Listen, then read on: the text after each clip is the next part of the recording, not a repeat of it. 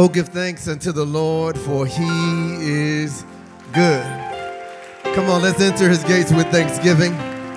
Anybody thankful this morning? I said, anybody thankful this morning? Thankful for another day to enter God's house and give him thanks because he's been good. Has he been good to anybody? Anybody just want to say thank you, God, on this second week in January? Thank you because it's not as bad as it could be. Thank you that I see your blessings flowing. Come on, somebody, just one more time. Let's give God thanks. So we enter his gates with thanksgiving, but we enter his courts with a whole different thing. Come on, somebody say hallelujah.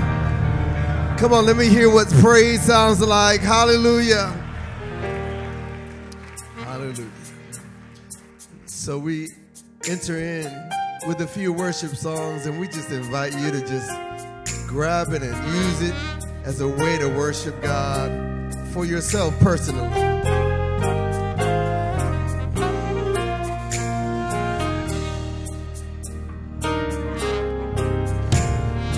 Lord, I thirst for you, and I long to be in your presence. My soul will wait on you. Father, draw me nearer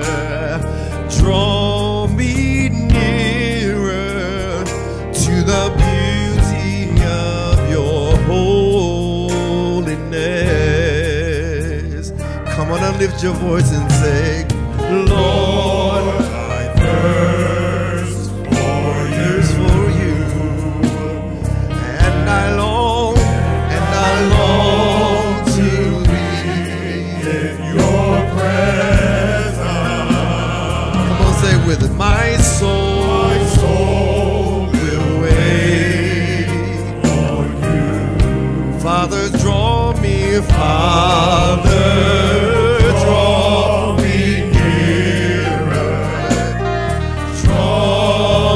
nearer to the beauty of your holiness.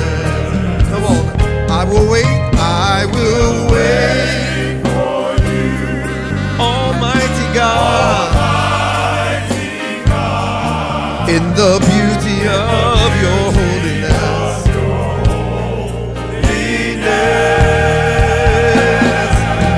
I will worship you, Almighty God, in the beauty of. Can you help us say that? Come on and lift your voice and say, I will wait on you. Almighty God, in the beauty of your holiness. I will worship you, Almighty God, in the beauty of. Just one more time, lift it up. Come on, if you're waiting for God to move in your life, say it. I will wait for you, Almighty God, in the beauty of your holiness. I will worship you, Almighty God.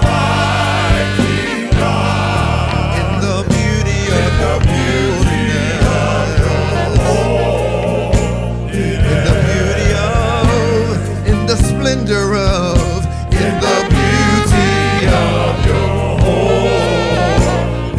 I will wait for you in the beauty of your holiness. In the beauty of your holiness. In the beauty of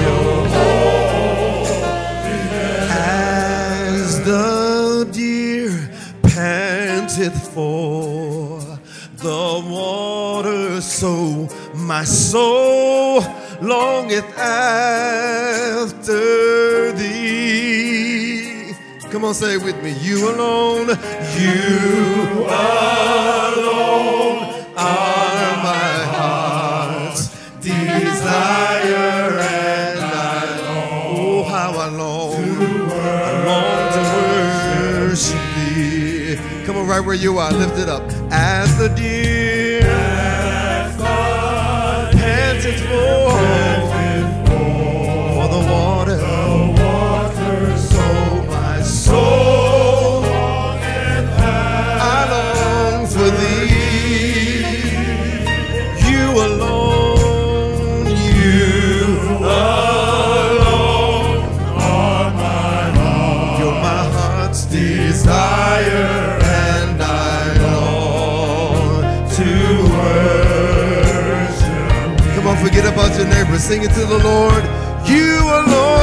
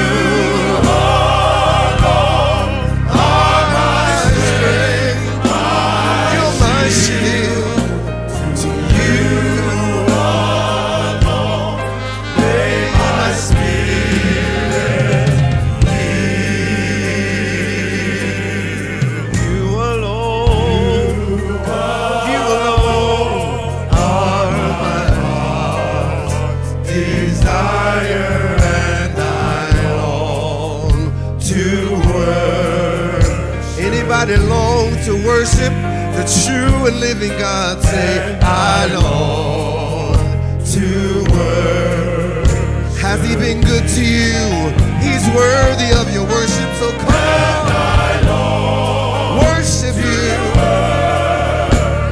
I worship you, Almighty God. I long to worship you. And only you, oh God. I desire to give you glory in all I say and do, and I long to receive our worship, and I long to worship. Can you help me worship? Can you help me worship the Lord? I long to worship, and I long to worship, and I long to worship thee. Draw me close to you. Oh, never let me go.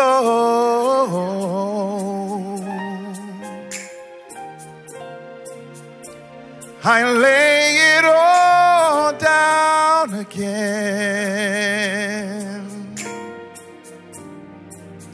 just to hear you say that I'm your friend.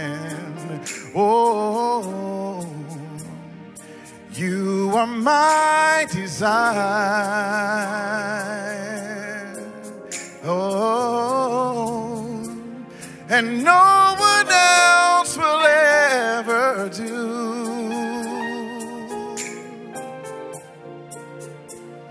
Nothing else can take your place. Oh, I want to feel the warmth of your embrace. Yeah. Help me find my way. Won't you bring me back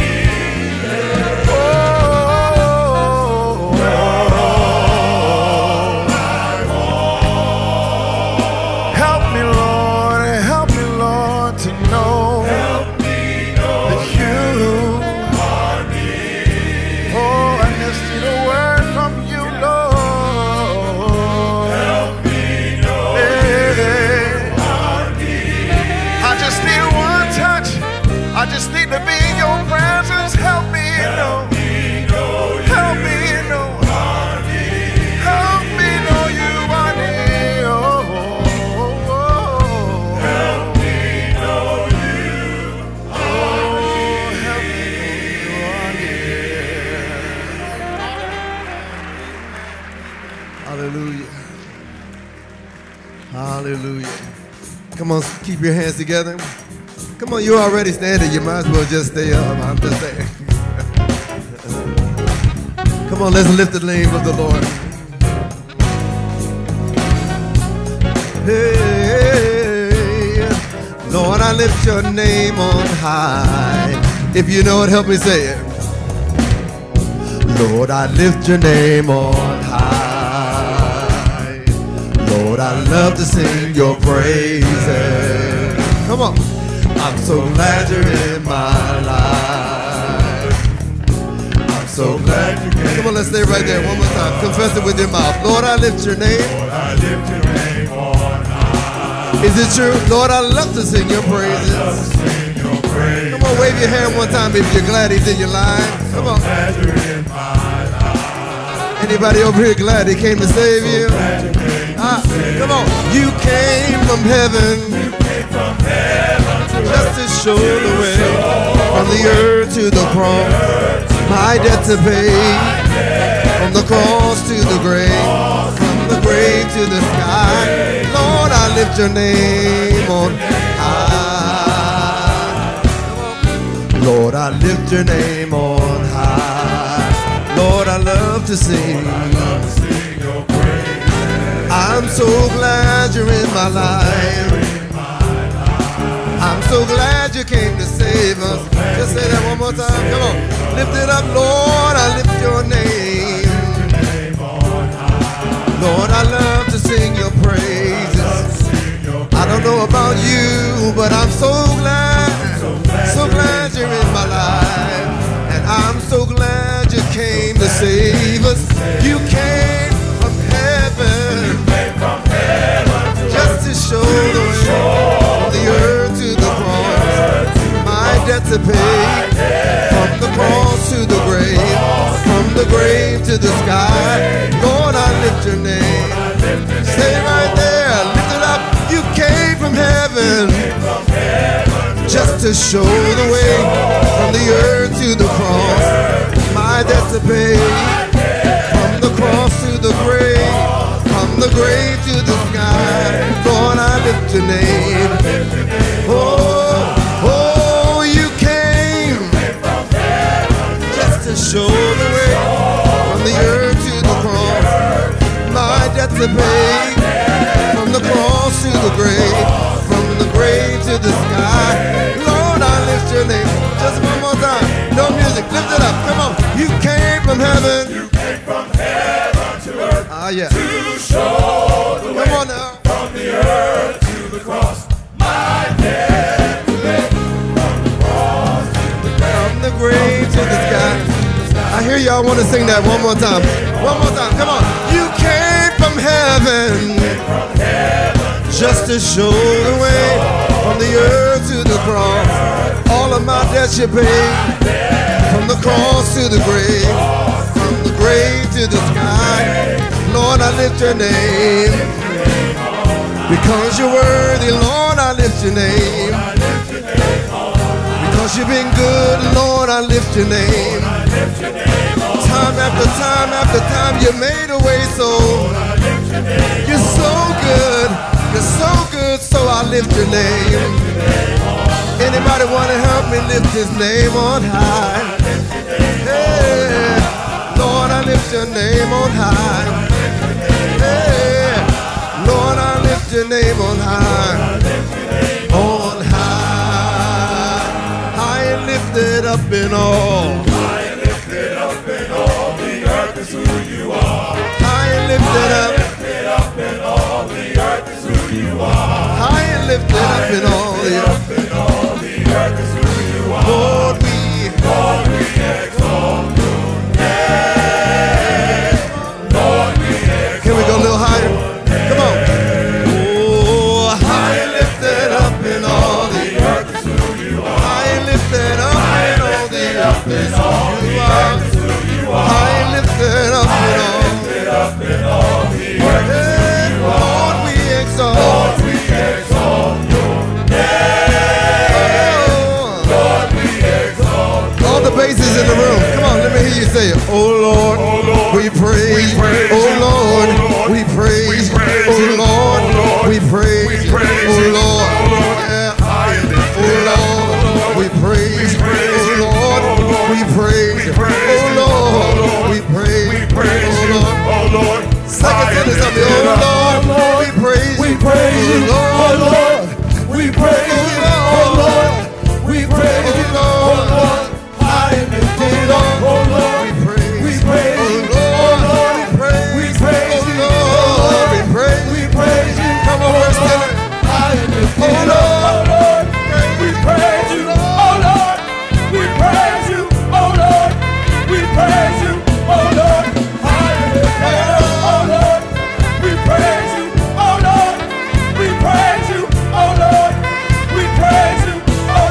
together. Come on.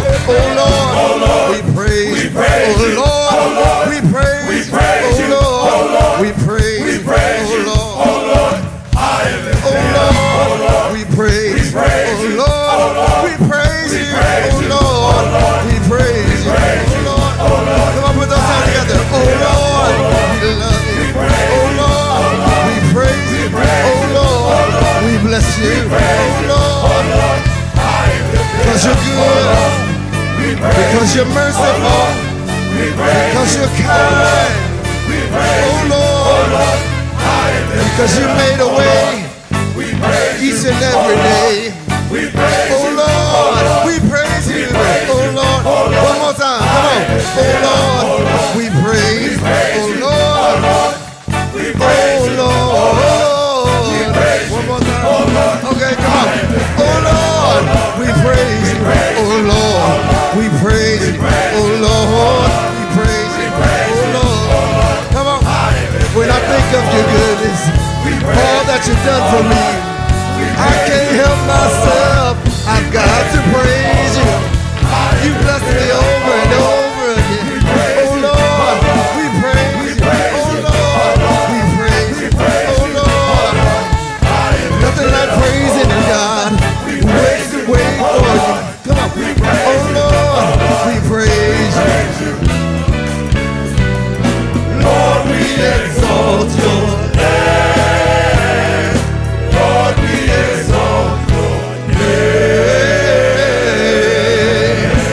Hallelujah. Come on, somebody, hallelujah. Come on, high and lift it up. Glory, glory, glory.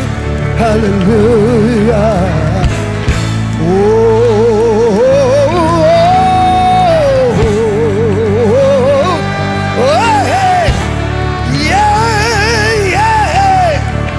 Hallelujah. Yeah. My Lord, my Lord, my Lord. Hallelujah. Glory. Glory.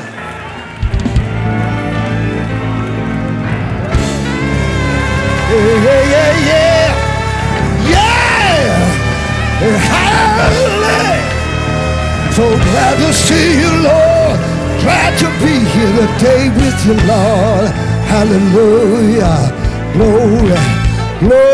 Glory. Hallelujah. Yes, Jesus said. Woo! And you know that. And you know that. Hallelujah. If I be lifted up, I will draw all women and all men unto me.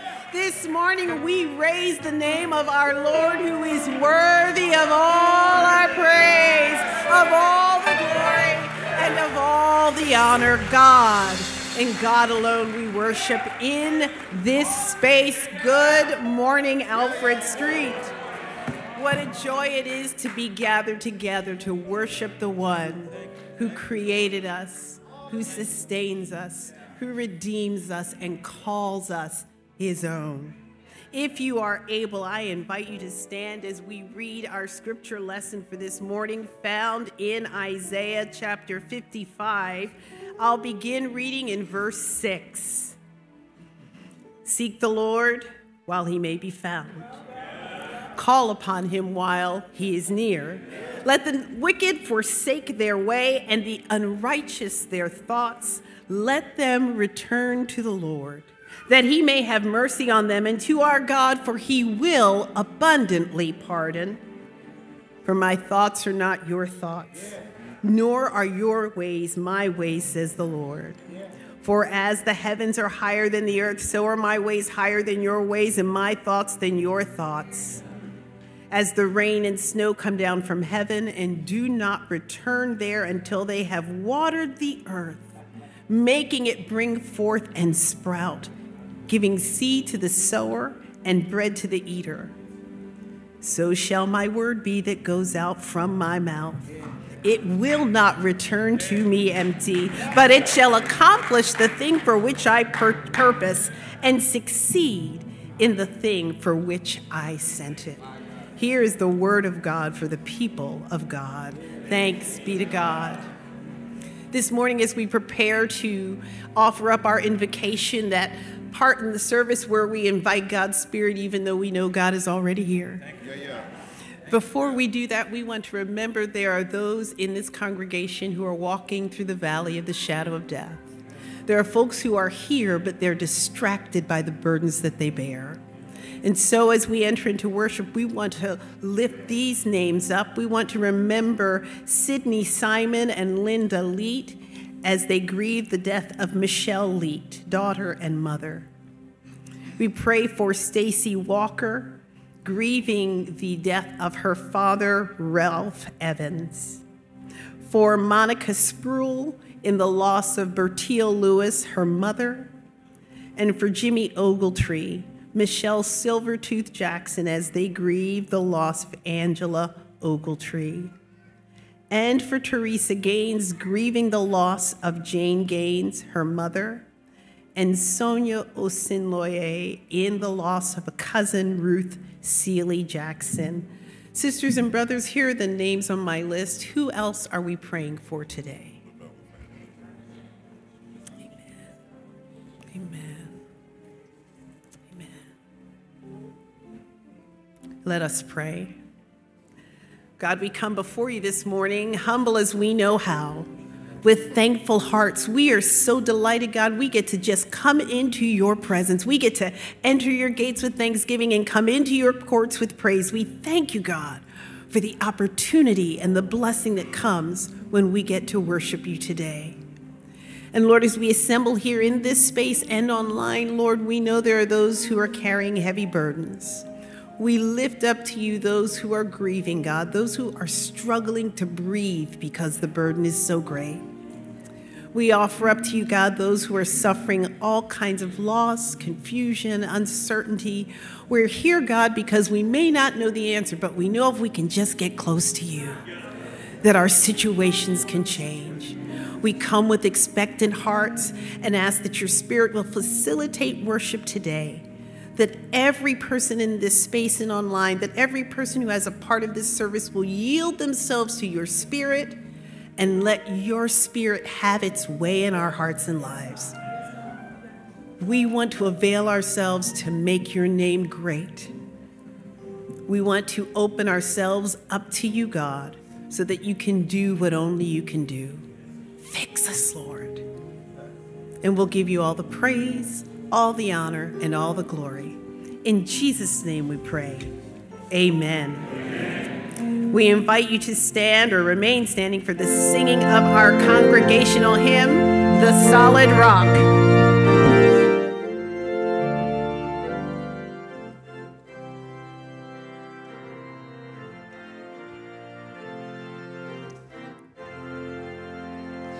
My hope is built on nothing less than Jesus' blood and righteousness.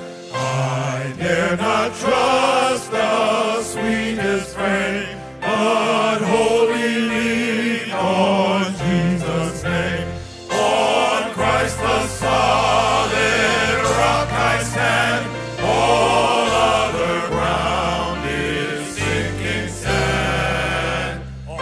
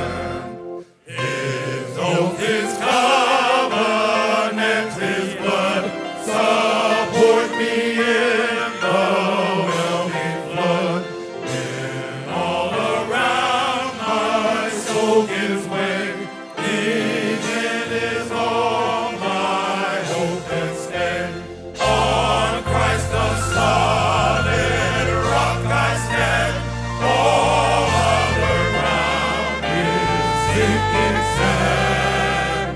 All other ground is sinking sand.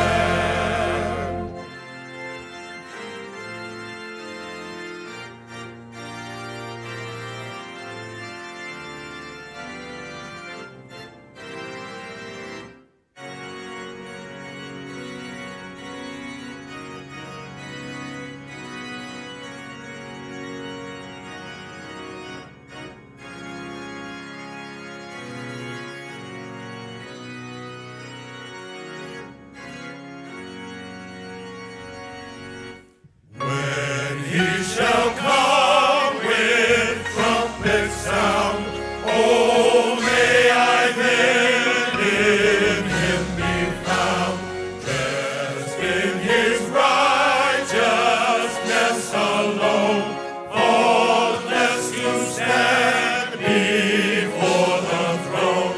On Christ the solid rock I stand, all other ground is sinking sand. All other ground is sinking sand. On the solid rock that is Christ, we stand flat-footed as we share God's peace with one another.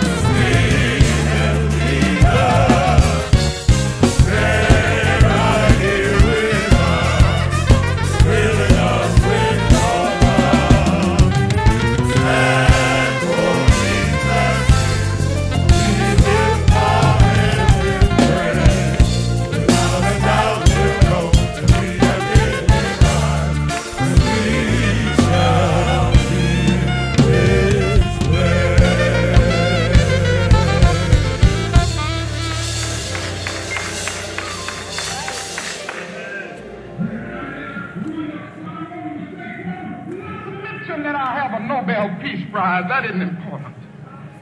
Tell them not to mention that I have 300 or 400 other awards. That's not important. Tell them not to mention where I went to school. I'd like somebody to mention that day that Martin Luther King Jr. tried to give his life serving others. I'd like for somebody to say that day that Martin Luther King Jr. tried to love somebody. I want you to say that day that I tried to be right on the war question. Right. I want you to be able to say that day that I did try to feed the hungry. I want you to be able to say that day that I did try in my life to clothe those who were naked. I want you to say on that day that I did try in my life to visit those who were in prison. I want you to say that I tried to love and serve humanity.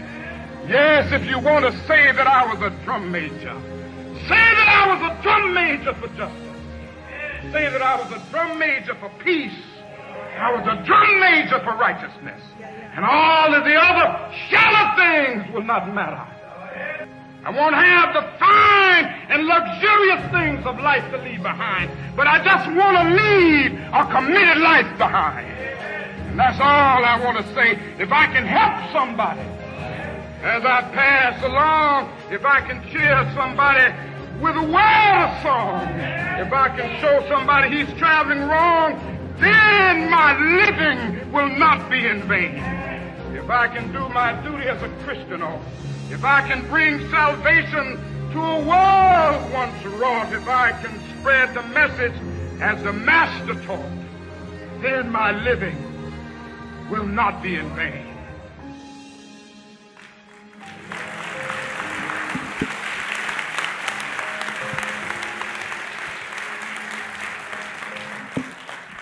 As we remember and celebrate the legacy of Martin Luther King, I'm always struck by the stories we tell.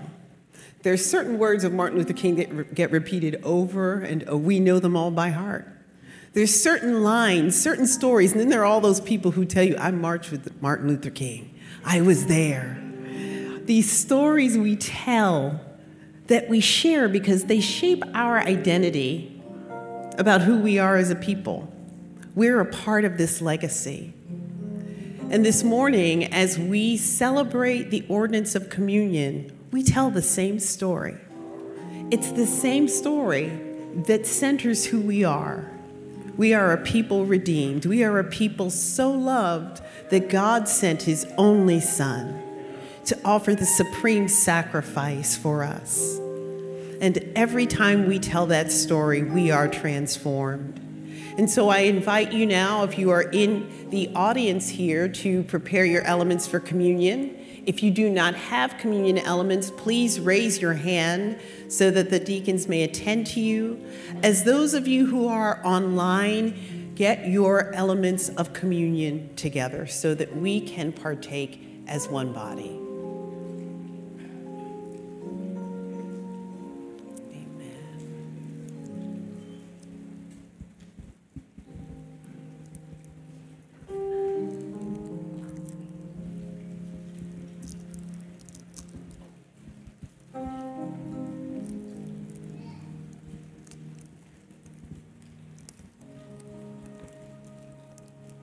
Years from now, anthropologists are going to have a whole bunch of reasons for why people did this before they took communion. And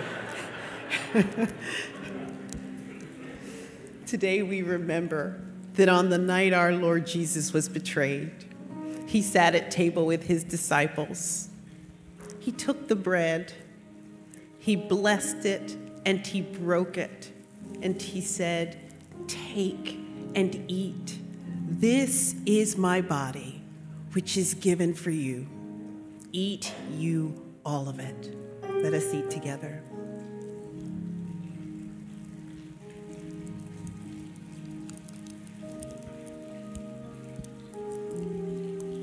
The Bible says, in like manner after supper, he took the cup and said, "This cup is the new covenant of my blood, which is shed for the remission of sins.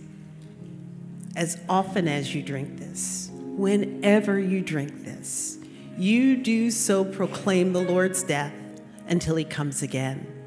Let us drink together.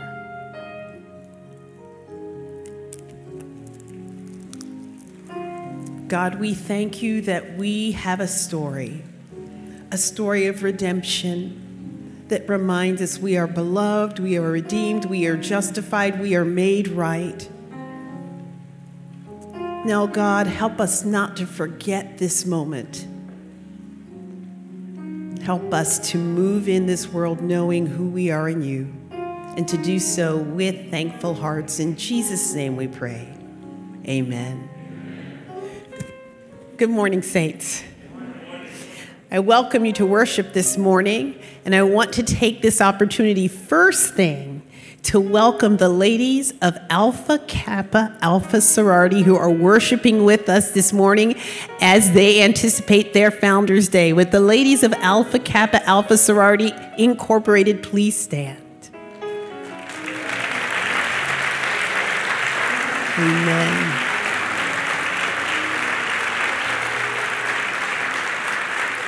Amen. Amen. You look beautiful, and we're so glad to have you together worshiping with us this morning. God bless you. I also want to recognize Discipleship Group 37, which is worshiping together in the balcony. Would you please stand? Amen. Amen. Welcome. And I'd love to recognize anyone who's celebrating a birthday this week. Do we have any birthdays this week? Here's one. Minister Paul. Hello. Happy birthday. God bless you. Happy birthday. We are of the mind that every time God blesses us with a birthday, we want to pause and say, it didn't have to be. We thank God for the gift of another year. Happy birthday to you all. And we'd love to celebrate any wedding anniversaries we have. Is there anyone celebrating another year of successful marriage this week? Amen. Okay. We'll start up in the balcony. How many years? Is that what your shirt says? Oh, I love that. Okay. Can you? Okay, I can't. What else does it say? Can you tell us what it says? Celebrating 27 years of marriage. What's the small print? No, underneath. No, there's something. It's a line. All right, praise God. Congratulations. I just want to make sure. How many years?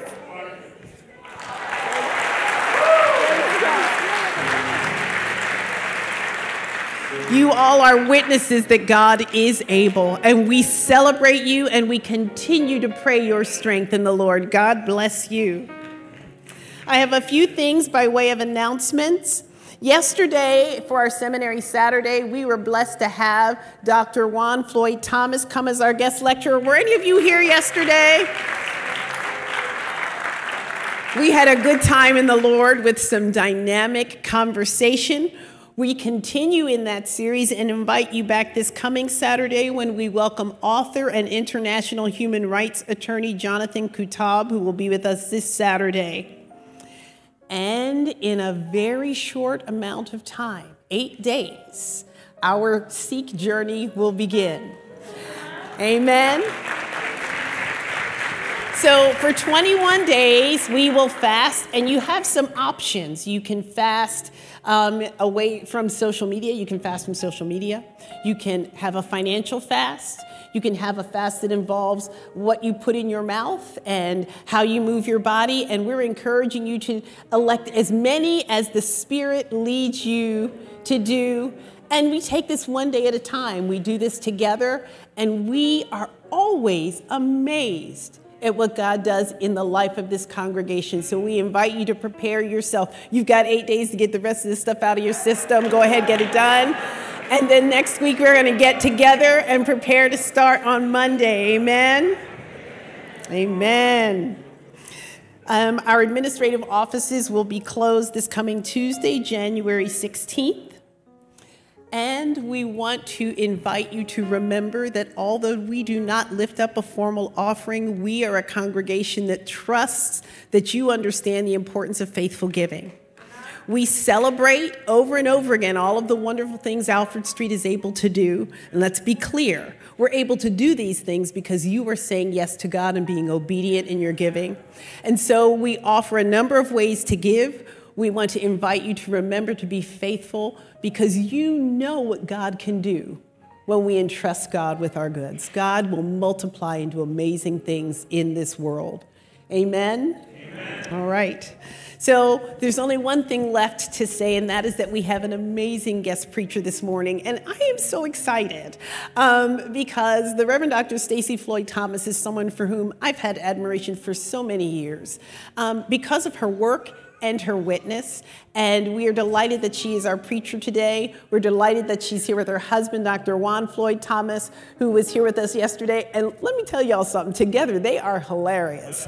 So those of you who have had any chance to spend some time with them, thank you for the gift that you bring to us in your gifts and in your presence.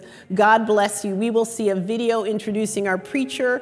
Then we will hear once again from our amazing male chorus. And then we will hear from our preacher for this morning. God bless you.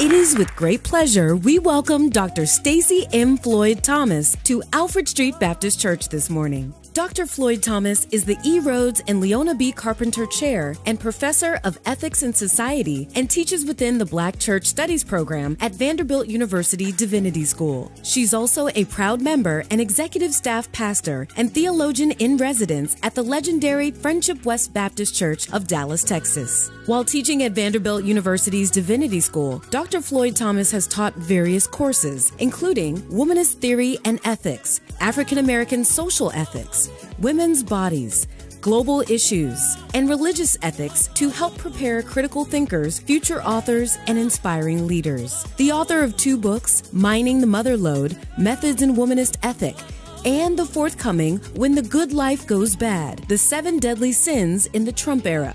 Dr. Floyd-Thomas is a leading scholar and highly sought-after lecturer who's taught and lectured throughout the U.S.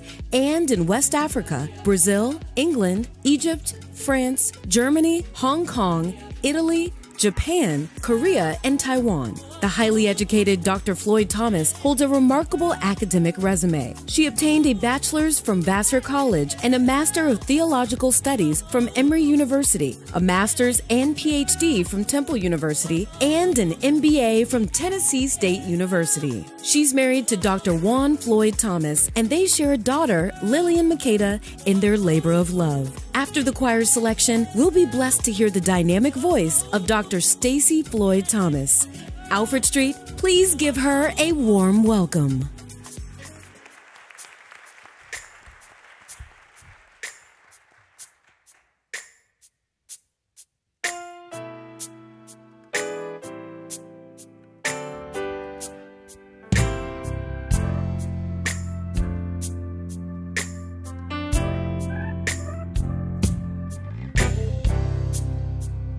Heartaches may come and teardrops may fall. Seems like no one's there for you.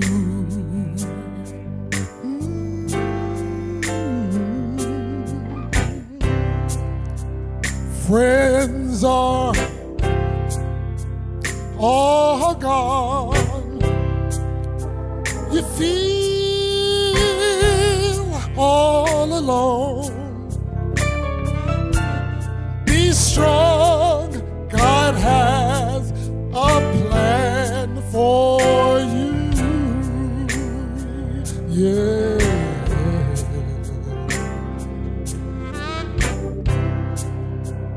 Hold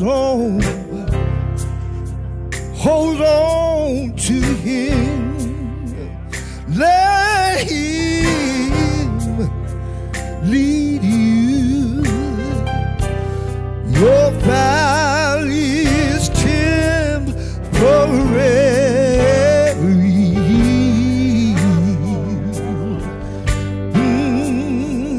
Yes it is, yes it is.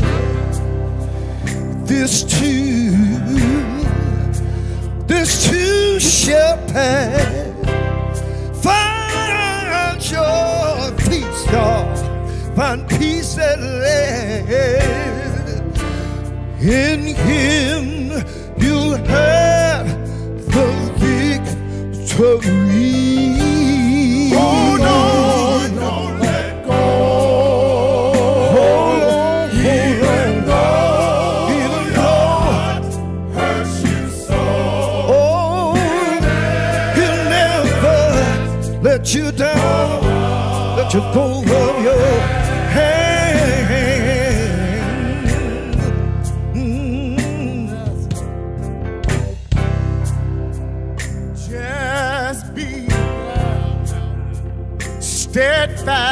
steadfast, just be faithful. God is only teaching you.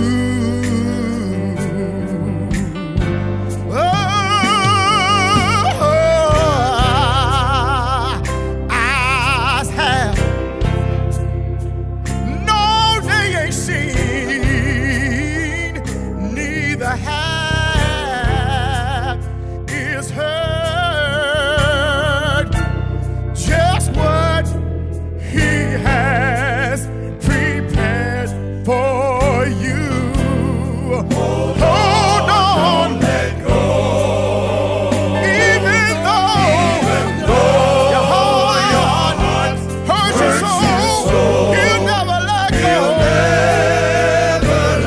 Hold your hand, your hand.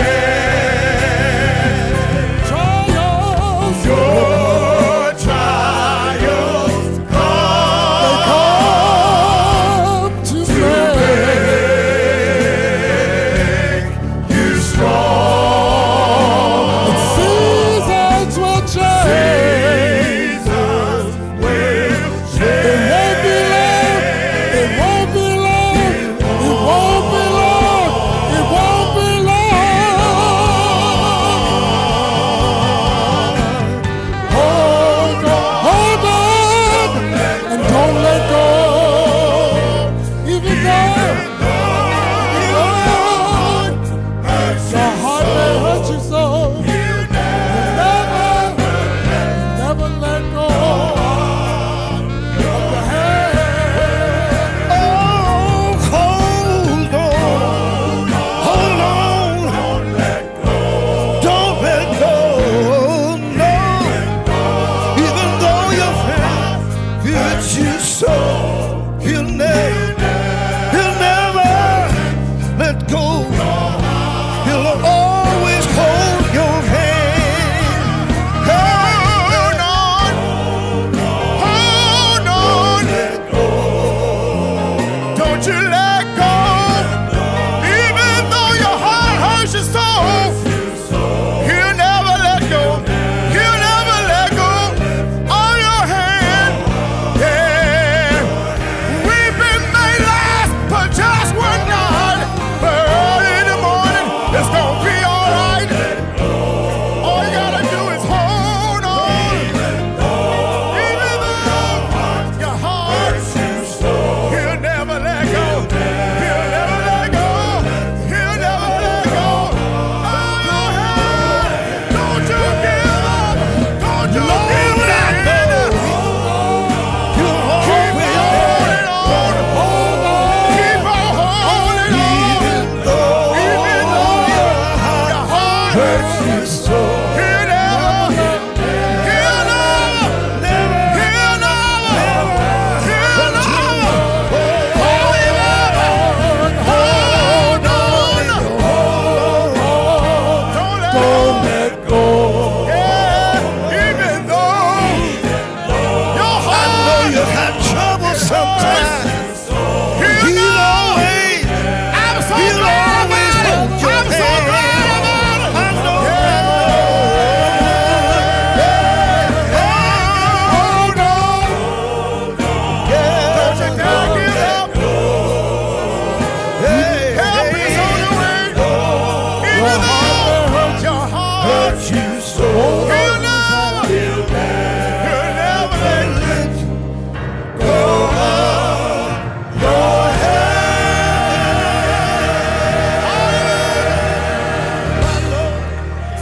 Hallelujah.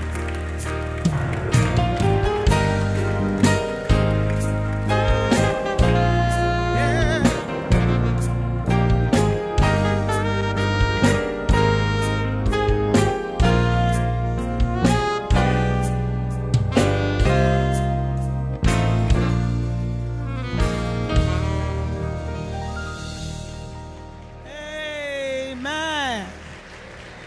Amen. Indeed, this is a day that the Lord hath made, I will rejoice and be glad in it. I don't know about you, saints, but when 2024 came about, I know a lot of people were saying it's a new year and they were trying to figure out if they could be happy about it. But we as the saints among a midst of ain'ts know that when we hold on and not let go,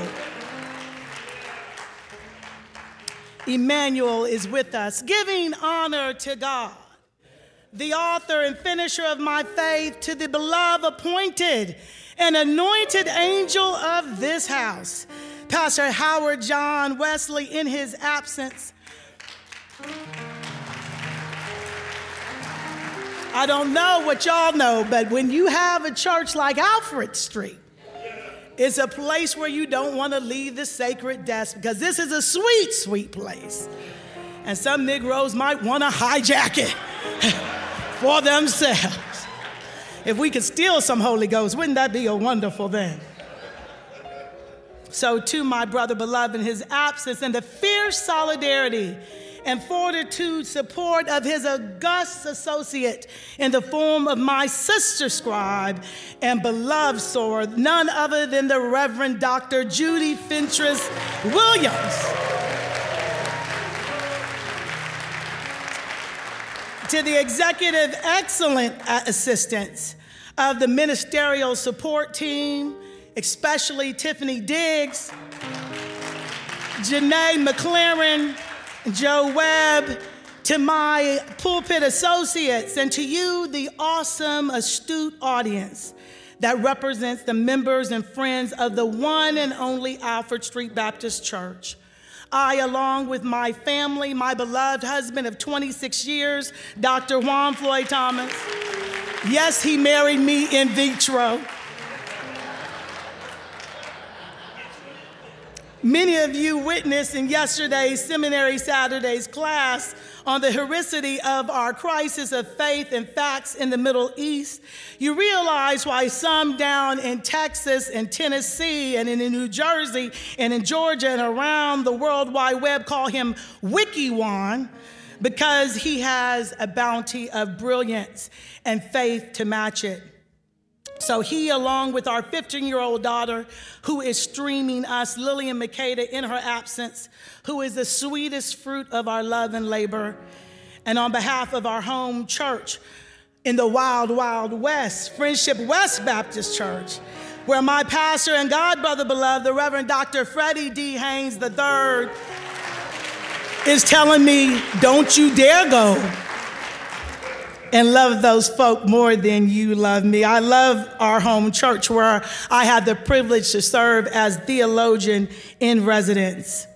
And on behalf of Vanderbilt Divinity School, where I serve as a Carpenter Chair of Ethics and Professor of Ethics and Society, there in Tennessee, we call ourselves the School of the Prophets, because we're fastened by the buckle of the Bible Belt in Nashville that bleeds red, while some of us are singing the blues.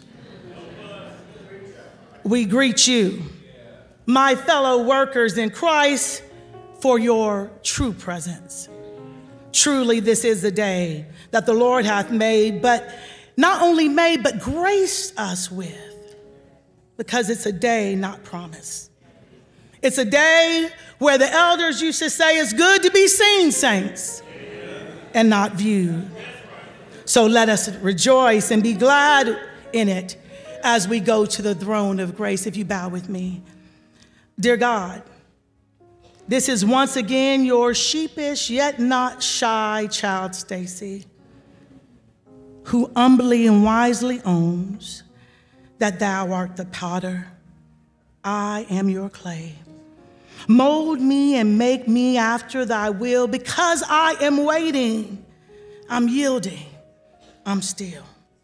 Send a seraphim with a coal from around your altar to sear and seal my lips, so the words that I say may not be yours. Might not be mine, but may be yours and approved in your sight. And let that word go forth as fire, so our hearts and minds might be as wood, so we might be consumed with only understanding as we are commissioned to do justice. love kindness, and walk humbly with you as we carry your word. Amen. Our scripture today is taken from parts of chapter 11 and 12 of Hebrews. On the screen, here as I read.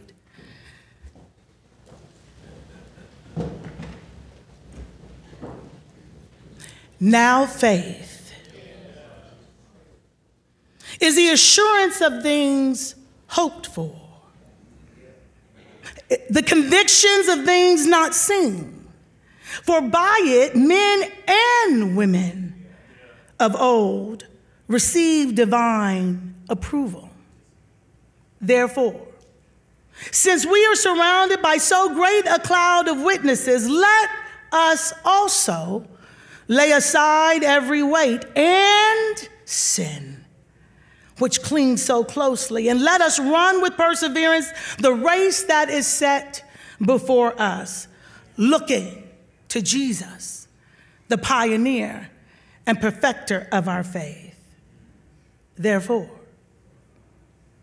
let us be grateful for receiving a kingdom that cannot be shaken. And thus let us offer to God acceptable worship with reverence and awe. For our God is a consuming fire. This still is the word of God for you, God's people. Thanks be to God.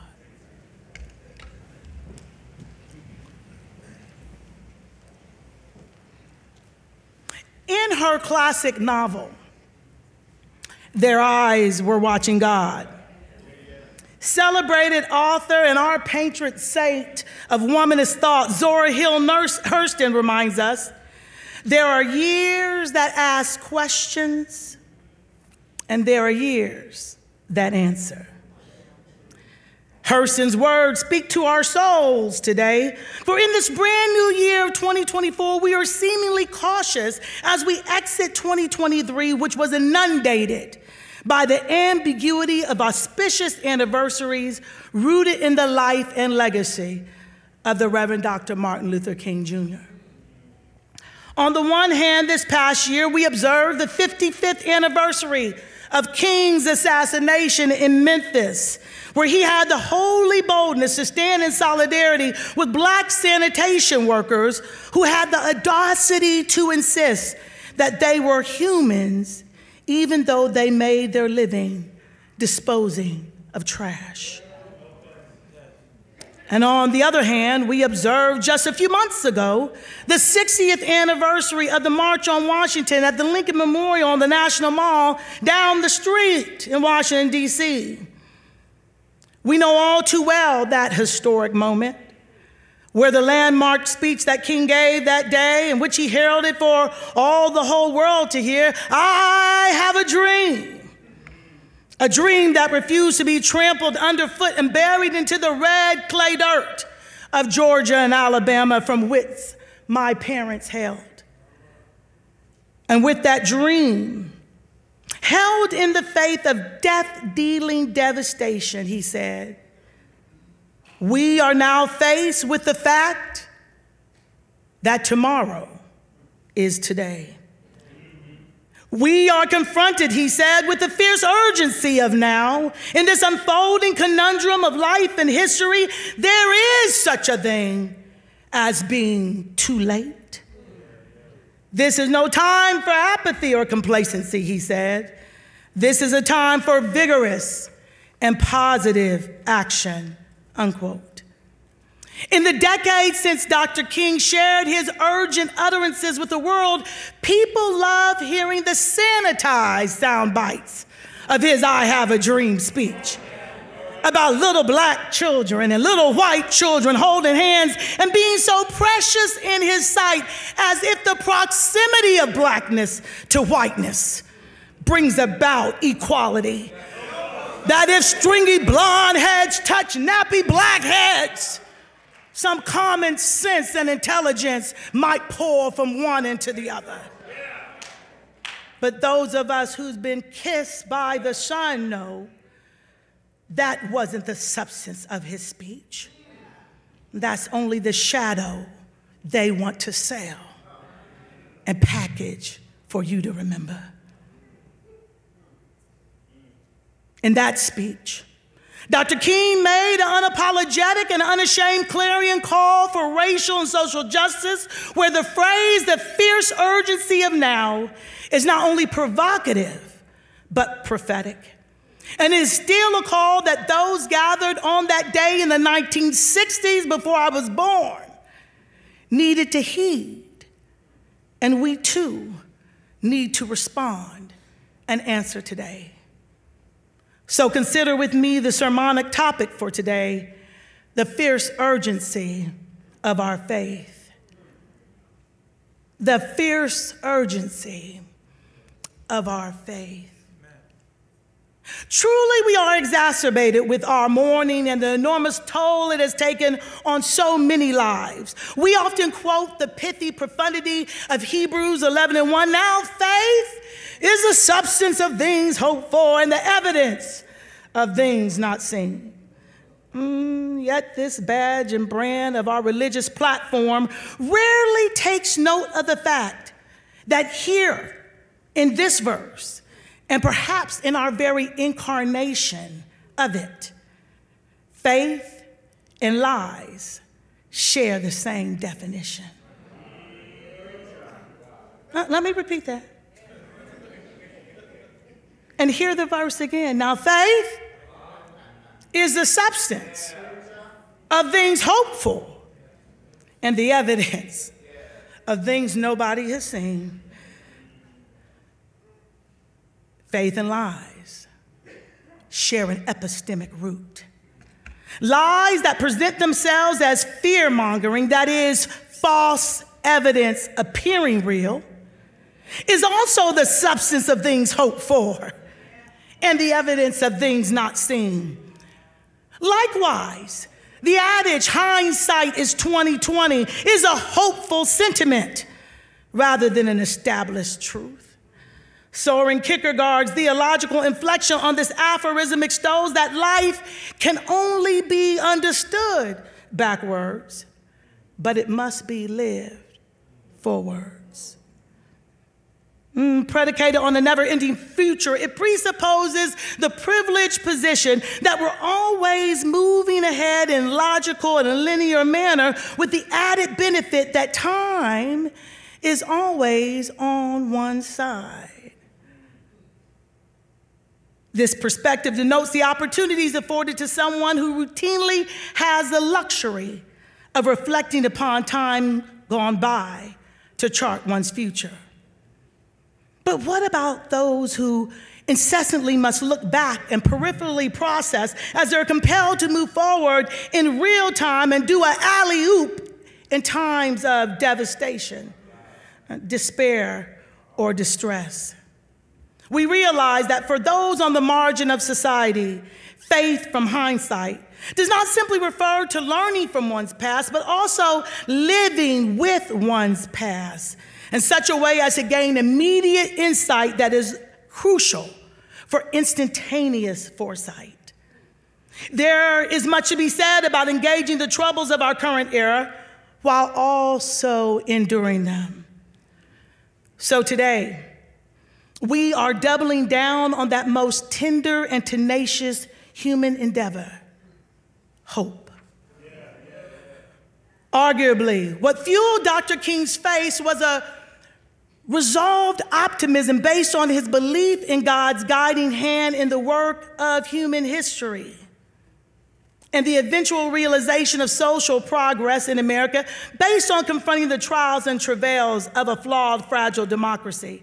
King demonstrates this most clearly when he contends that people have, and I quote, the capacity to do right as well as wrong, and our history is a path upward and not downward. The past is strewn with the ruins of the empires of tyranny, and each is a monument not merely to humanity's blunders, but to our capacity to overcome them. This is why I remain an optimist, he says, though I am also a realist about the barriers before us. Why is the issue of equality still so far from the solution in America, a nation that professes itself to be democratic, inventive, hospitable to new ideas, richly productive, and awesomely powerful?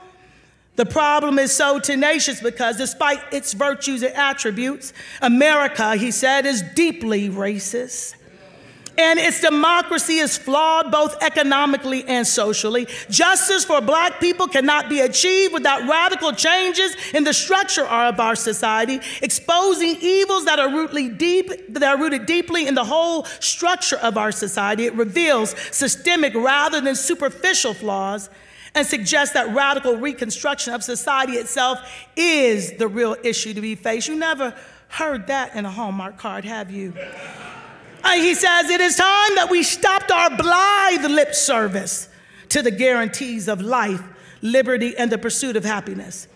He said these fine sentiments are embodied in the Declaration of Independence, but that document was always a declaration of intent rather than of reality, unquote. There still is a fierce urgency to make about what was promised in this nation because it's yet to be made manifest.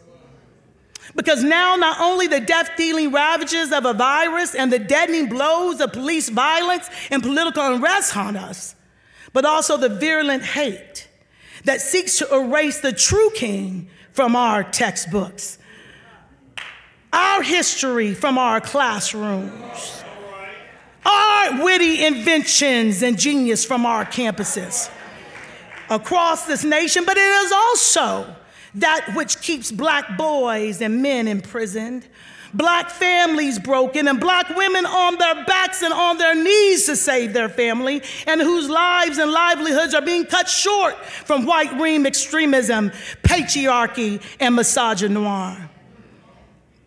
We have created an unrelenting search for clarity and certainty amid the increasing complexity around the world.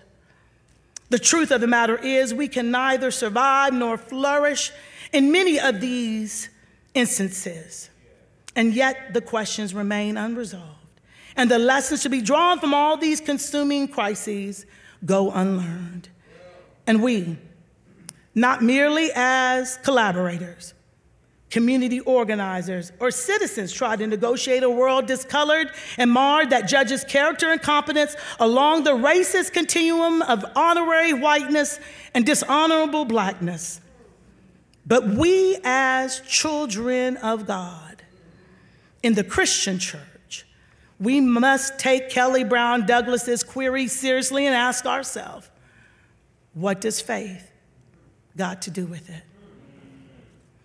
As I stand in this fabulous house of worship, nestled here in lovely red brick Alexandria, Virginia, just a stone's throw from the nation's capital, I can recall how more than 20 years ago, the terrible and tragic events of one autumn morning retained a singularly solemn importance as both a physical and psychic scar upon this city, that in turn had an indelible impact upon our recent history and popular memory. In downtown Manhattan, but also the Pentagon in DC, there we suffered a horrendous terrorist attack by foreign enemies that claimed the lives of nearly 3,000 people that fateful day. In those spaces, we not only remember the deceased, but also the surviving families, partners, parents, and children of those who died that fateful Tuesday morning in September. We must be ever mindful how the 9/11 terror attacks lit the spark of full-fledged military conflicts to eliminate the Taliban in Afghanistan and to uncover the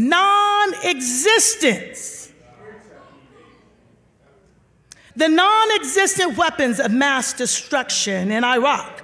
A war that was made because a faithful son believed in avenging his father's honor rather than protecting the lives he was elected to protect.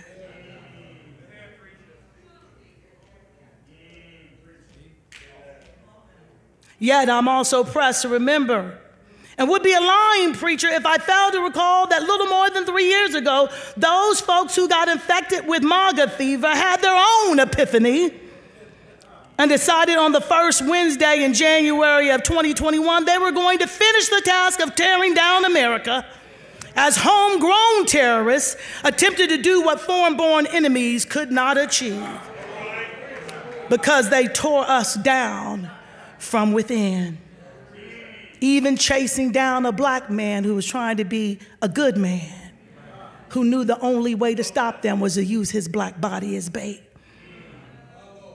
As we roll into this year of our Lord 2024 and look towards the upcoming election, the words of the brilliant young poet Amanda Gorman should stay forever fresh on our minds. In her poem, The Hill We Climb, she said, quote, "We've seen a force that should shatter our nation rather than share it, would destroy our country if it meant to lame democracy," unquote.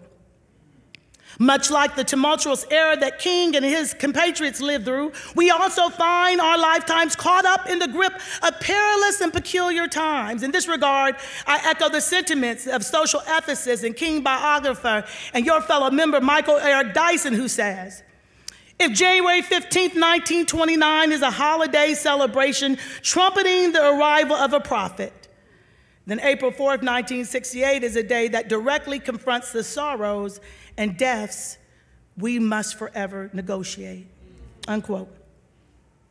What death are we negotiating, you may ask? Without provocation, we know all too well that the dawn of 2024 has all of us in need of more faith than ever after suffering so much loss. Just 4 years ago, we all had our sights focused on 2020, the year that promised clear vision and great awakening. We were standing at tiptoe stance with great expectation for the new year, new you and the new year that was promised to all of us. Yet no sooner. Look at your neighbor and say, yet no sooner. Then the year rolled in. We were flatlined with the death-dealing COVID-19 virus, only to be dealt the death blow of virulent racism in the killing of George Floyd and Breonna Taylor, amidst the many names we don't know. And then many of us found ourselves hemorrhaging from seemingly soul murder and spiritual genocide because a stay-at-home mandate forbade us to assemble ourselves together. So we broke crackers and grape juice and lamented what we used to complain about,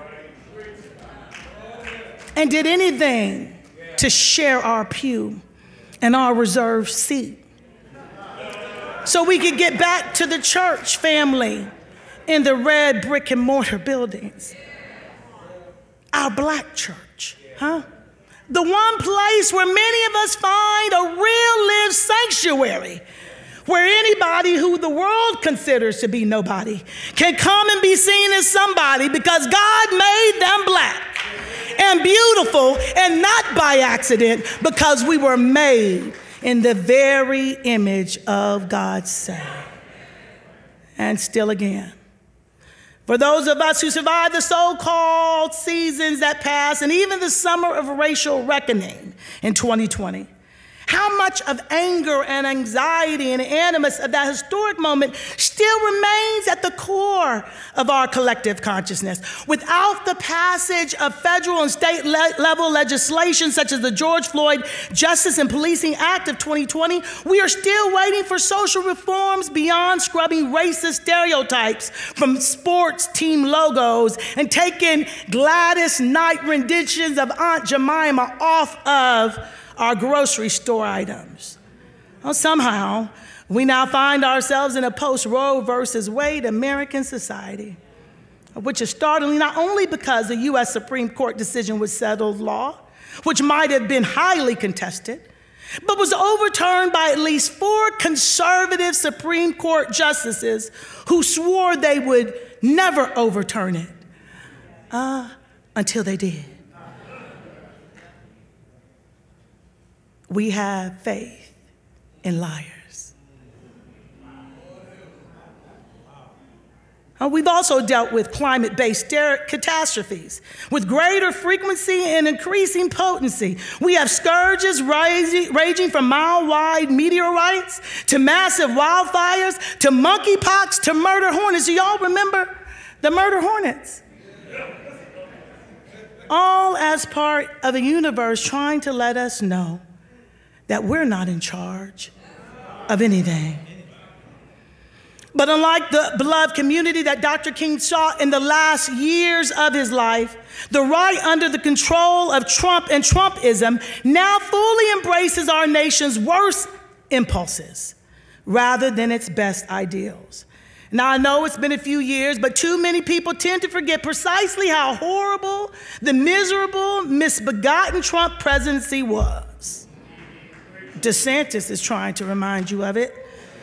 A daily chaos where all the news was always breaking blatant abuses of power, endless political scandals by his handpicked cabinet members, clear pandering to far-right religious zealots and white supremacists, weaponization of the federal government for personal vendettas, degradation and devaluation of our political process, and the nonstop attacks on the rights of women, people of color, queer folk, immigrants, journalists, medical experts, the working poor, the physically challenged, non-Christian people, the military, their families, and every other group in this nation.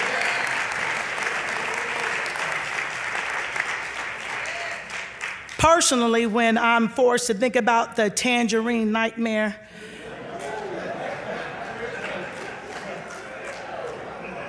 Cheeto Dusty,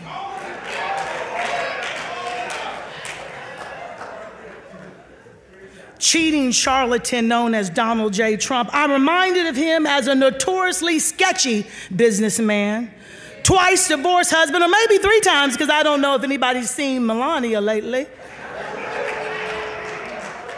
and failed former reality television star who later became a disgraced, defeated, twice impeached, and quadruple indicted former president with approximately 91 felony counts. The only way he can stay out of jail is if he makes his way back into the White House. You better vote, my children.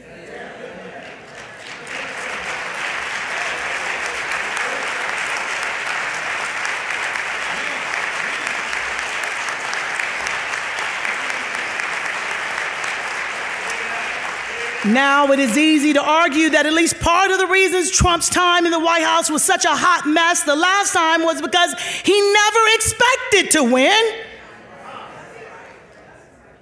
He and his cronies were embarrassingly unprepared and unapologetically trifling as they repeatedly blew off and or failed at some of the most normal activities expected of a president and his team to run the government. In one extremely comical scene in Michael Lewis's nonfiction book called The Fifth Risk, the writer describes how in early 2017, the Trump crew was so pathetic, they held meetings in the dark because they literally didn't know how the lights worked at the White House. And yet he becomes the white God that people trust. Hard as it is to believe, as a result of this combination of raw ignorance and utter incompetence, Trump's administration was somewhat limited in how much damage it could do, not only to the nation, but to the whole world as he and his minions slinked away from D.C. But if there was ever any doubt that another Trump administration will be even worse, I'm begging you to remember that Donald Trump said the quiet part out loud when he stated on stage during his keynote speech at the 2023 Conservative Political Action Committee conference, quote, "For those who have been wronged and betrayed, I am your retribution," unquote. So much like the road to hell is paved with good intentions, the road to fascism and tyranny is paved with people telling you there is nothing to worry about because it's not as bad as you think. Even here is one place where I take a challenge with King, who said that the moral arc of the universe is long, but it bends towards justice. Oh, Brother King, you're wrong.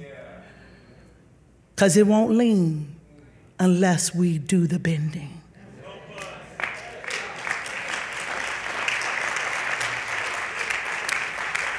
Black people of good faith, we need to stay woke and not asleep while driving by allowing Jesus to take the wheel.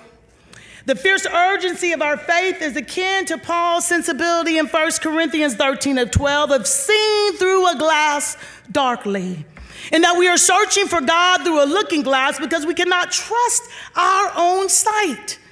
Paul's letter to the Christian church of Corinth is not simply poetic for him, but it is a corrective insight that seeing doesn't always lead to believing. If anyone knew this fact, it should have been the man formerly known as Saul of Tarsus. But your associate pastor can tell you that.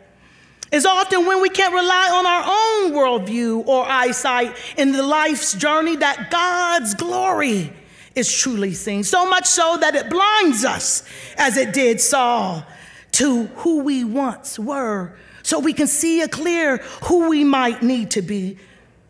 And God opens a world and opens us to a new second sight, wherein, as Henry David Thoreau insightfully said, it's not what you look at that matters, it's what you see by faith.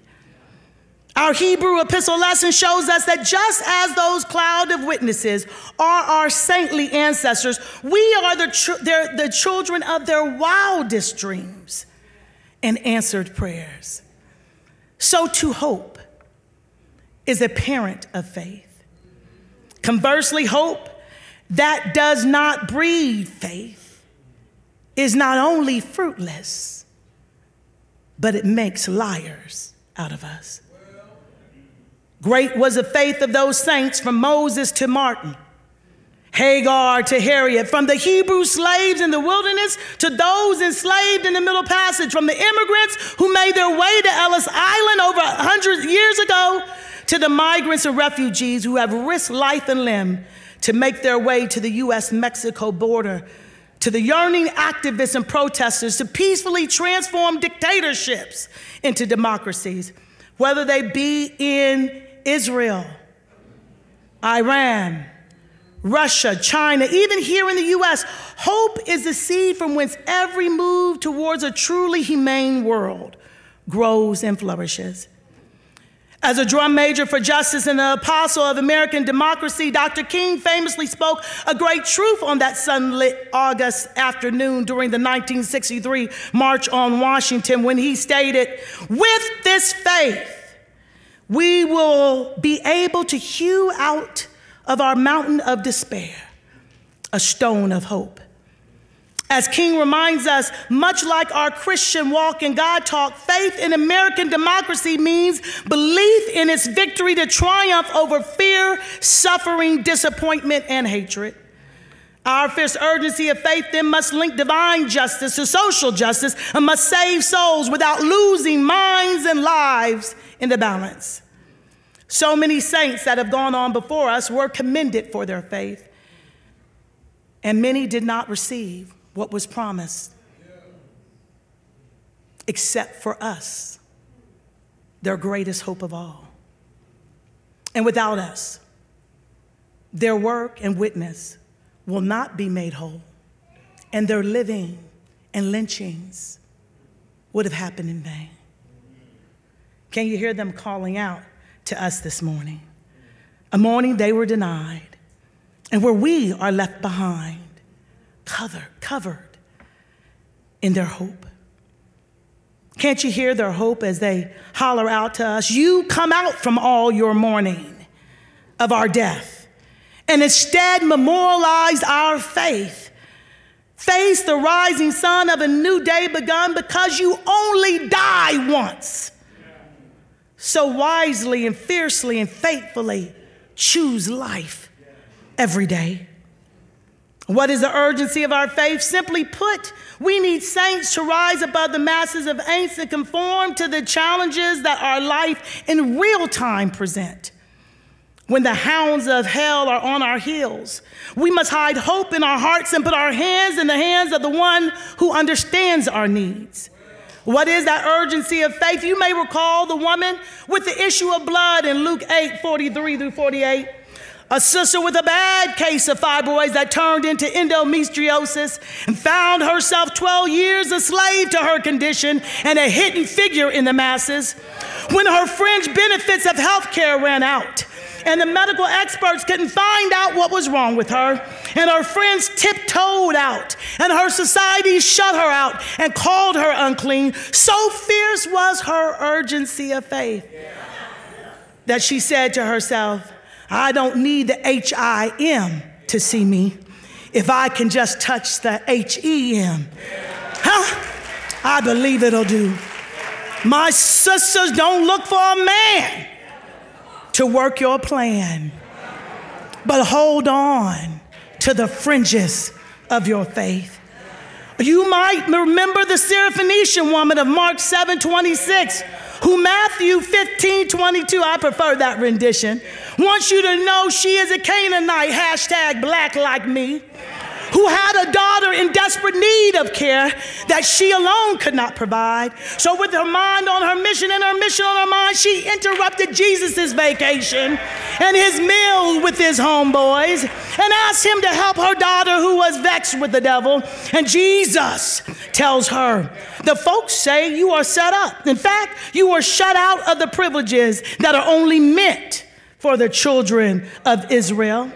In fact, you are relegated not only as a second-class citizen, but some folk might say, looking like a Palestinian, you might be a dog. And she replied, unfettered, unfazed, unrelenting. True that.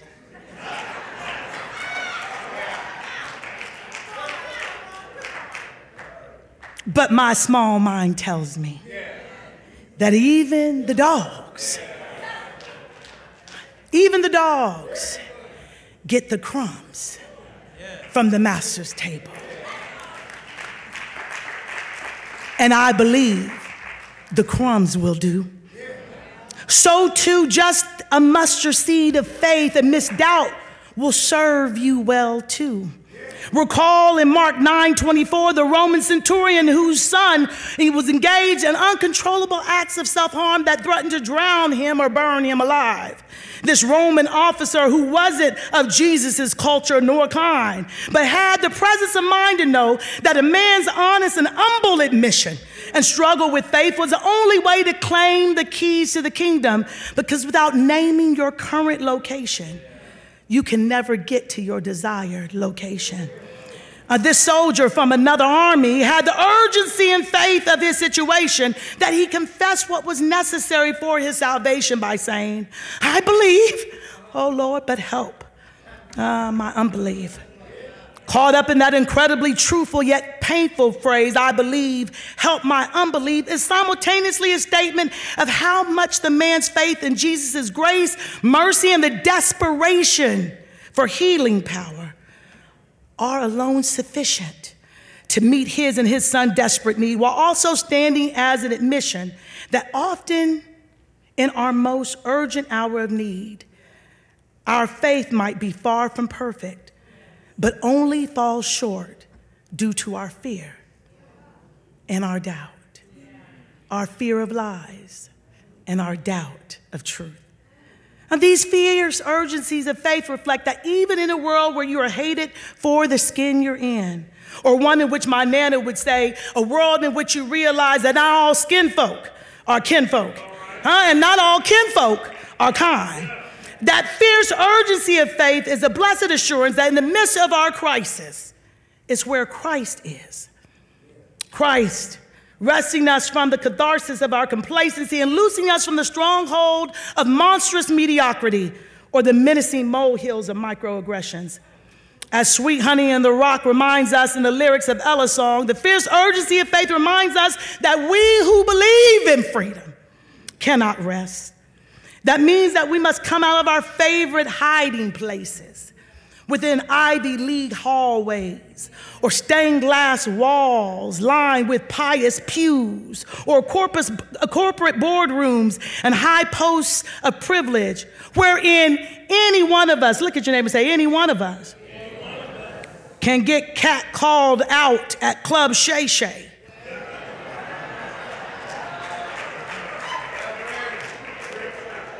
Don't get catcalled.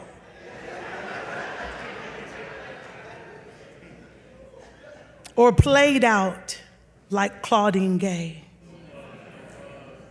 We cannot bask in the privilege of our class, nor the arrogance of innocence. Likewise, those of us who have been marginalized, shut out, cut off, and told or showed that our lives don't matter, we can no longer wait to be affirmed or emancipated. And we can no longer bend to the condition of our oppression, making the vice of patience in the face of persecution a virtue. For as King stated, there is a fierce urgency of now that insists we can no longer wait for injustice because oppression just won't fade away. And we who believe in freedom cannot rest, and that impatience should have already begun. As I close, let us shed the paralysis of analysis that has been our modern day sackcloth of ashes. And instead, let us, like Angela Davis, say, no longer will I accept the things I cannot change. I'm going to change those things I can never accept. Let us give thanks by paying it forward.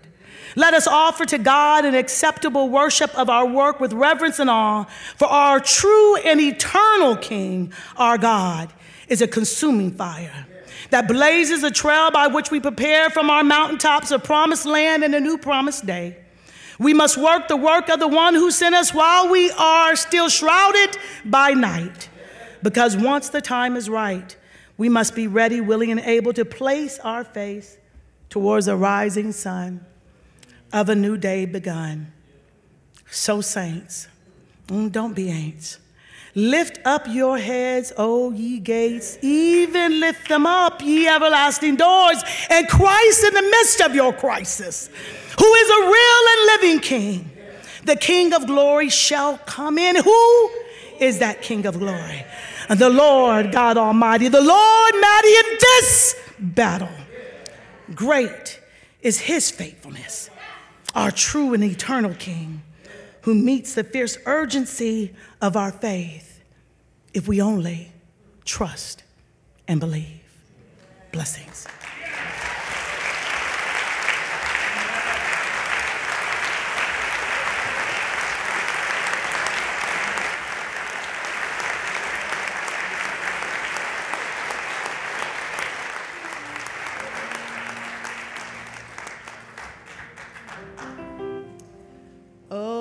For a faith that enables us to live with hope. We thank God for the prophetic word that we received this morning in the person of the Reverend Dr. Stacey Floyd-Thomas. God bless you.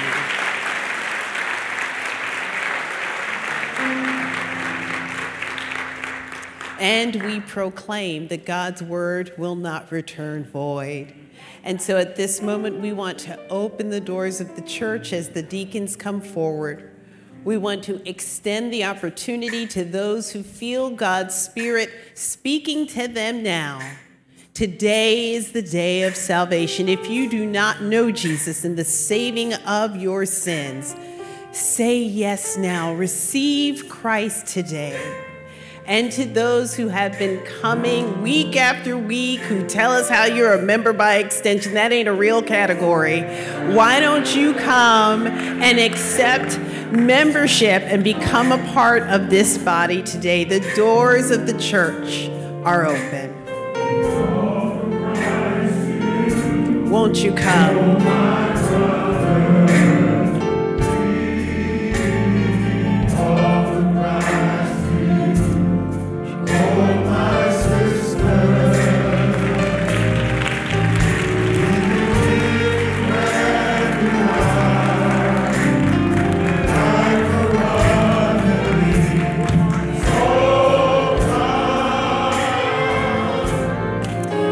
No, you don't have to be the first. Is there another?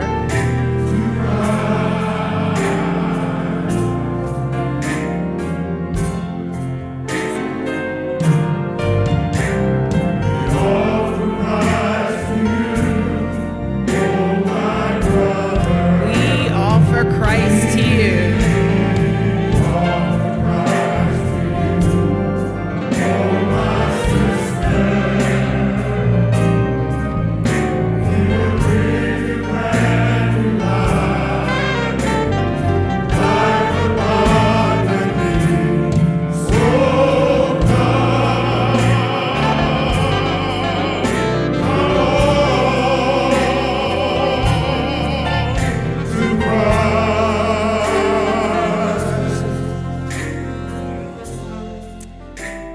Amen. We thank God for the one who has said yes. To those of you who are online,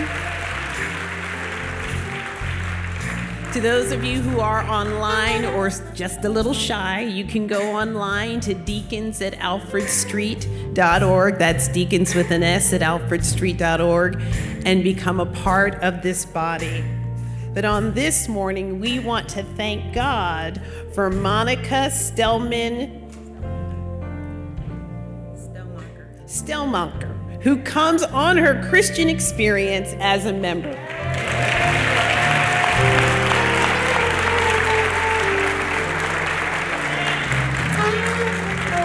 Monica, on behalf of our pastor, the Reverend Dr. Howard John Wesley, we welcome you to membership at Alfred Street Baptist Church.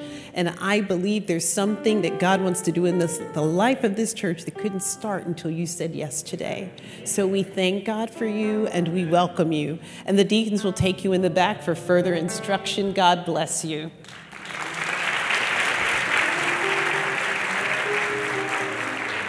And now, saints, as we prepare to leave from this place, we want to remind you to join us next Saturday for Seminary Saturdays. We want to thank the male chorus for lifting us up in song. For Brother Skip Pruitt, thank you so much for letting God use this morning as we prepare to leave from this place.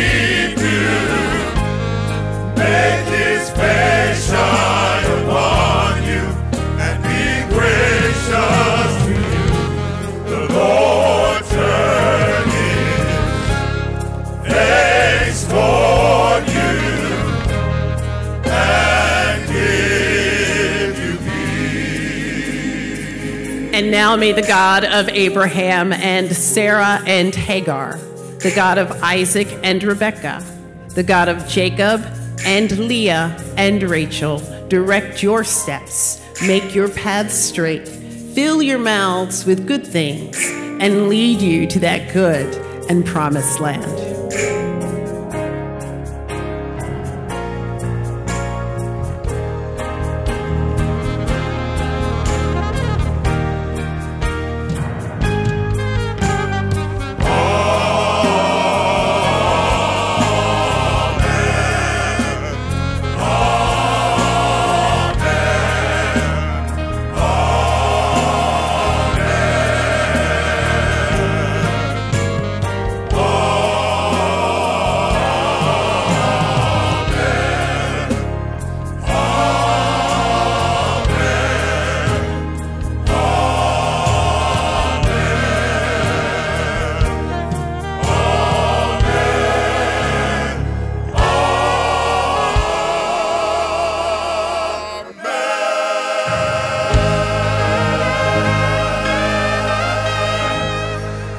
Go in peace to love and serve the Lord.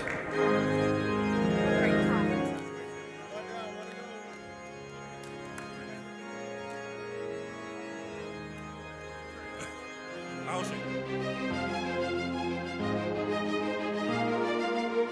Welcome to Alfred Street. Whether you're worshiping with us online or in person, we want to welcome you to our Sunday morning worship experience. Now, here are the upcoming announcements for this week. We know that these are difficult and challenging times. We invite you to stay connected by participating in our online worship services and remain faithful in your giving online via our Alfred Street website, ASBC app, and on our text messaging system. If you have any questions about giving, please feel free to email our finance department at finance@alfredstreet.org. If you're interested in becoming a member of the historic Alfred Street Baptist Church, please email deacons with an S at alfredstreet.org or complete the membership form on our website or on our ASBC app. Alfred Street family and friends, get ready. Seek 2024 is coming. That's right. Beginning January 22nd through February 11th, our own Reverend Dr. Howard John Wesley will lead Alfred Street in our annual church-wide corporate fast known as Seek 2024. Seek is a 21-day spiritual fast providing guidance to Christians from all around the world on how to practice self-discipline and to focus their entire attention on God. Again, Seek 2024 will commence on Monday, January 22nd and will end on Saturday, February 11th. Online registration is now open. Don't wait. Go ahead and pre-register today so you can join nearly 5,000 2024 seekers who have already pre-registered for our amazing fast and spiritual journey. This will ensure that you'll be ready to commence our fast on January 22nd. Be sure to visit our website, eBlast, or any of our social media platforms to register yourself, your family, friends, or colleagues now. We invite everyone to join us on this journey as we seek the face of God with our 2024 theme, I Thirst. During this time, participants will be able to choose a physical, social, technological, and/or financial fast. Everyone will have an opportunity to participate in our daily prayers, which will commence on the morning of January 22nd. A devotional journal filled with thought-provoking passages related to Scripture will also be available for download from the ASBC website once Seek 2024 begins. Pastor Wesley will curate a special Seek 2024 music playlist, which will be available to download from our website. And new for 2024, we'll be introducing an exercise component, a prayer walk every Saturday morning at 8 a.m. crossing the Woodrow Wilson Bridge in Alexandria, Virginia. Last year, Seek 2023 attracted nearly 12,000 participants. We look forward to connecting with you all through our Seek 2024 fast. Alfred Street's January Seminary Saturday Bible Study is in full effect. We invite everyone in the Washington, D.C. metropolitan area to join us in person and/or online every Saturday in January at Alfred Street Baptist Church from 8:30 a.m. to 12 p.m. noon to hear from one of the nation's dynamic scholars. This Saturday, January 20th, Jonathan Katub, international human rights attorney, author, and founder of the Palestinian Human Rights, Al-Haq. And closing out our seminary Saturday on January 27th will be the Reverend Dr. May Ellis Cannon, Executive Director of Churches for Middle East Peace. She will present the history of mischief-making and prophetic witness of American Christian perspectives towards the Holy Land. We look forward to seeing everyone in person and/or online for one of our January Seminary Saturdays Bible study sessions. Alfred Street's Come As You Are experience, also known as Kaya, led by our own Reverend Dr. Ty Jones, presents their 2024 Vision Board Party. Please join our Kaya family and friends as they collectively prepare for Seek 2024 and the upcoming year. They're casting their visions with a fun and exciting fellowship event on Thursday, January 18th from 7 to 8 p.m. This exciting event will occur in person at the Rosette Tab Graham Multipurpose Room of Alfred Street Baptist Church located at 301 South Alfred Street. Please note that this event will not stream live. All are welcome to attend. For questions, email kaya@alfredstreet.org. Alfred Street's Missions and Outreach Department is seeking licensed barbers to volunteer monthly at one of our local homeless shelters. The time of your commitment would be from 7 a.m. to 12 p.m. for a minimum of 1 Saturday per month. All barbers must be licensed with their own tools. If interested, please contact missions@alfredstreet.org for details. Alfred Street Sports Ministry would like to present the newly formed ASBC Chess Club to our congregation. We invite everyone with an interest in chess to join us for their initial in-person experience on Wednesday, January 17th from 7 to 8:30 p.m. in the 301 Church Building, room number 315. Chess is different from any other sporting event or game. The infinite possibilities of moves make it a quest for the players, and there's no limit to your creativity in the game. If you want to learn all of the winning moves, join the newly formed ASBC Chess Club and prepare for a mental duel battle, fellowship, and fun. Visit our website for more info or email sports@alfredstreet.org. Alfred Street's Faye Gunn Savage Tutorial Ministry presents the 2024 Scholarship Workshop on Wednesday, January 17th from 6:30 to 8:30 p.m. for a virtual Zoom experience. We're sharing information on how to get money for college. We're calling all students and parents grades 9 through 12. Join us virtually to learn how to get more money for college. Register online today to secure your place for the Scholarship Workshop by award-winning scholarship expert Marianne Raggins. Again, join us virtually on Wednesday, January 17th at 6:30 p.m. for this important event. Once registered, you'll receive your secure Zoom link via email at least 24 hours before the event. Our January 2024 Pastor's Pick for Alfred Street's Book of the Month is Soul Care in African American Practice by author Dr. Barbara L. Peacock. In the midst of our hectic, overscheduled lives, caring for the soul is imperative. Now more than ever, we need to pause intentionally and encounter the divine. As we prepare for our 21-day fast, Seek, this book will illustrate a journey of prayer, spiritual direction, and soul care from an African American perspective. Be sure to purchase a copy of this book from your favorite retailer. Are you looking for an incredible opportunity to share your musical talents? If so, look no further. Alfred Street Sanctified Symphony Orchestra is thrilled to announce that they are recruiting talented musicians like you to join their harmonious family. They're calling for all musicians to join them every Friday evening from 7 p.m. to 9 p.m. Send an email to sanctifiedSymphony@alfredstreet.org if interested. They can't wait to welcome you into the Alfred Street Baptist Church Sanctified Symphony Orchestra. Hey Alfred Street, Versus is back in stock. Our Versus team has been working around the clock to create another batch of our popular Versus Bible-based trivia card game, and they're now available for purchase. That's right, purchase your set of Versus cards today before we sell out again. Visit our website or ASBC app and be the first to get your hands on Versus, a Bible-based trivia game by Alfred Street Baptist Church. Alfred Street's Office of Christian Care and Counseling, in conjunction with the Health and Well-Being Recovery Ministry, present a bi-weekly peer support session virtually via Zoom. That's every first and third Wednesday from 7 to 8 p.m. Eastern Time.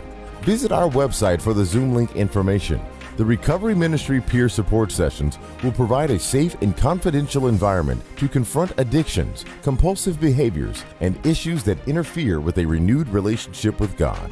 Email recovery@alfredstreet.org for details. Calling all parents and guardians of children, youth, and teens. Alfred Street's Children and Youth Ministries are back. We're currently accepting registrations for Kid Street, Crossover, and Higher Ground. Visit our website to register your child or youth today. Alfred Street invites everyone to join the Joyce K. Peterson Handbell Ringers. They are thrilled to announce that their ensemble recruitment is now open. If you have a passion for music and a heart for worship, we invite you to be a part of this harmonious journey. If you can read music and are eager to contribute your talents to a musical ministry that touches souls, this is your moment to shine. For more info and to express your interest, please email handbell@alfredstreet.org. Our Faye Savage Gun Tutorial Ministry has a new home online. Communicate, learn, and stay informed all in one place. Visit our new webpage and check us out today at alfredstreet.org. Email tutorial@alfredstreet.org for details. Our ASBC Village Study Guide is now available on the website to download. Be sure to check out a copy if you want to go deeper with Pastor Wesley's sermon prepared for you by the Villages of Alfred Street team. The guide is available online at alfredstreet.org. We invite everyone to join us for daily prayer call at 7 a.m. Eastern Time, Monday through Friday.